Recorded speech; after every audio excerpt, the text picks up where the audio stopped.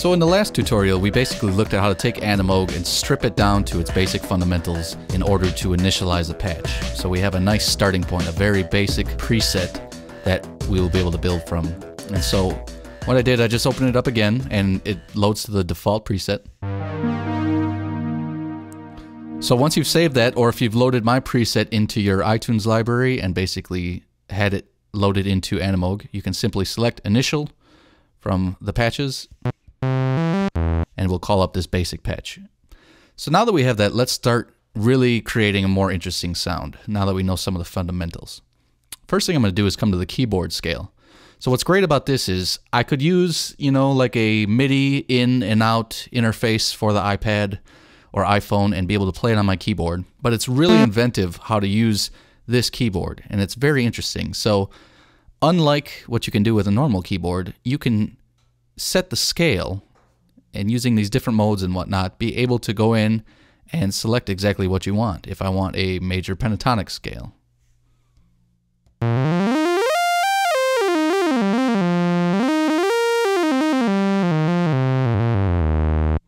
Keith Emerson, eat your heart out. Who knew? With my fingernail.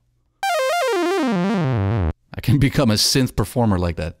Anyway, so what I'm going to do is select a nice basic Aeolian, which is the minor scale, and I'm going to select D as the root note. So now everything I play is going to be in D minor, which is fantastic. So if you're not a great keyboard player and you don't quite know exactly how to play and what you're doing, this is a great option because you'll be able to limit your choices of what you're going to play. So we can even set the scale where we want the notes, which notes we'll play, so it's easier to hit.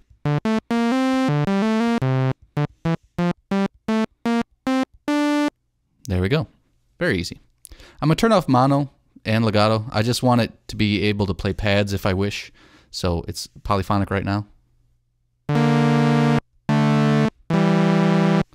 Very cool.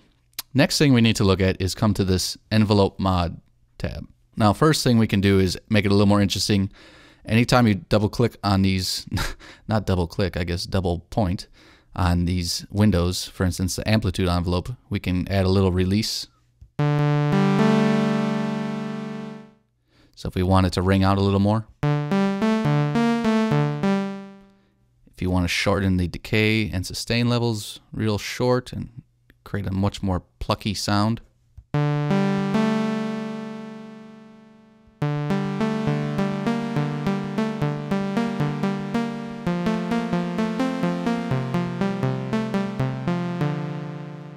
Very cool. Or if we want to turn this into a pad even, we can adjust the attack, which I think will work with a pad for now. So I've set my amplitude envelope. That's the first thing you might want to do to get the character of your sound. Next thing we want to do is adjust some of these modulation parameters. So you have 4 different modulation source controls you can basically use. First one I'm going to use is the modulation envelope. So just like we use an amplitude envelope, you can use a modulation envelope and set it to a specific source that you want. So as our source, we're going to use the mod. And as our destination, we're going to choose one of these parameters. And specifically, we're going to use the thick detune parameter. And so when we come to our thick channel, let's actually put the unison up to 4. So what happens is this adds extra voices to what you're playing. So right away we've stacked these sounds. You can hear it sounds bigger already. And if we slightly detune these, you get a really cool kind of phasing sound. Here we go. If we do an extreme detune, it's crazy. So we're going to set this to 0 because what we are doing is going to have this modulation envelope actually affect that knob. So what I'm going to do is set this slow like the attack, because we're going to want to build up this effect. And we're going to have the effect of the detune build up and then fall back down over time. So here we go. Why don't we hear anything, Matt? Well, you have to set an amount to that source. So let's go in and let's just dial up a little bit past 0. We don't want it to go way too high into the detune range because it sounds kind of bad. So let's listen now. As I hold it down, you'll hear it come in.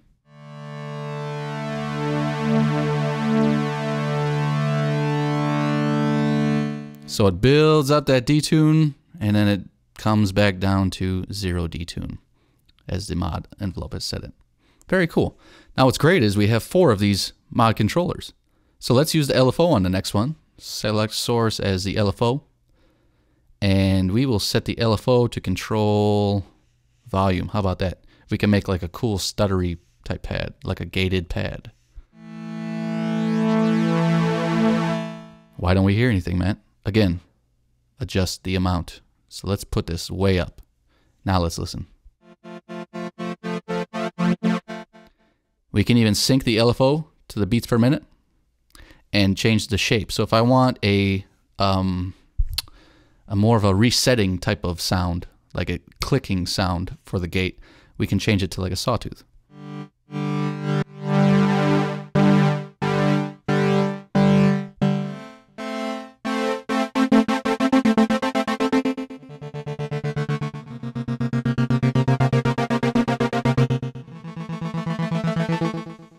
Very cool, very cool. Now next, we have a filter envelope, but I don't want to use it. I want to show off one of the coolest features with this product, and that's using the control of poly pressure. So on poly pressure, what I can do is, depending on where I'm going to hit this key, if you can even call it that, it's kind of a cool looking control, but where I'm going to hit it is going to affect a parameter. So for instance, a great one to do is going to be filter frequency. So we're going to set the amount fairly high, and I'm going to take my frequency down to a base of about 3. Now watch what happens is I hit it low on the control key. I come in at the low frequency. And what happens if I raise it? You guessed it, it is going to raise the frequency as I move my finger up.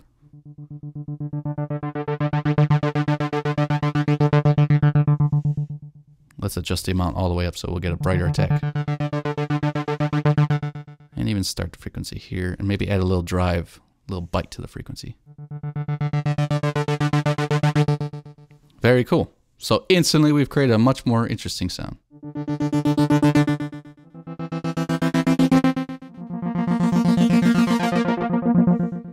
Now how are we going to take it another step? Well, remember we were discussing timbres, and we were talking about orbit and all this good stuff, but we didn't quite talk about path. So you can set a path for the notes to follow. For instance, I could make it go wherever I want. So what we're going to do is we're going to hit edit, and we can just start clicking all over the XY pad, and you'll see a new path. When you're done, you can hit edit, and we can select a rate. So now watch. All my control parameters are still going, but we can basically sweep through these different timbres in a really cool way. I'm going to clear it out, and I'm going to show you a very basic one so we can get a good idea. So let's start right in the middle. Let's come all the way down to this bottom one, all the way across, and right back to the middle. Now the reason I do it like this is because we're going to start in one timbre and then go to another, and then sweep through all the different sounds from that timbre and come back to the middle. So here we go. Let us select a new timbre. For the bottom, we'll select something very interesting sounding.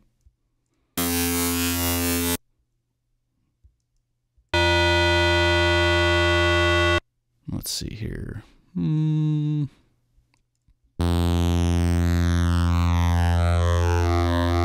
That one's got a lot of movement to it, so we'll use that one. So now when we set a path and a rate, this is what it looks like.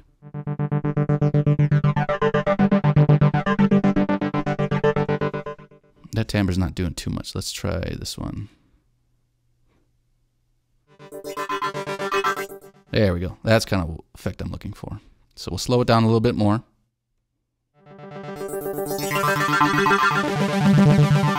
And you can see how you can have it go back and forth. You can have it loop continuously. Or you can just have it set up once. So I'm going to have it set up once so I can play, sweep through, and then hold it where I want. Again, you can do this in all sorts of different ways, but you see a very easy setup on how you can get this going with a much more interesting sound. Now, immediately, again, we can adjust the control of our orbit, so we can kind of blend a little from X and Y.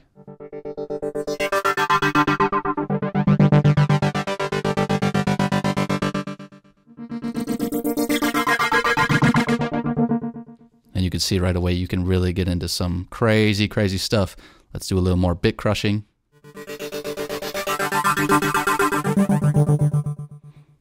All sorts of cool things. So again, load up as many mods as you want. You might even want to use something like a traditional mod wheel control. And to show those, they are in the setup under mod strips. So the same way you can select, maybe you want this to be filter frequency as you move the mod or the pitch wheel up and down. It's very cool stuff.